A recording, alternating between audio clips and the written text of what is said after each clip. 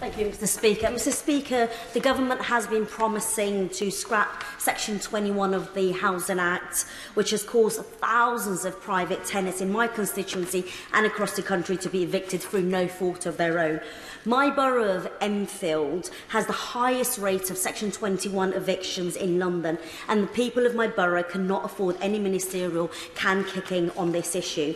With the cost of living crisis hitting so many people, the effects of Section 21 evictions are only going to get worse. So can we therefore have a debate in government time on what steps will be taken at pace to ensure this shameful piece of legislation does not continue to blight the lives of people in my constituency?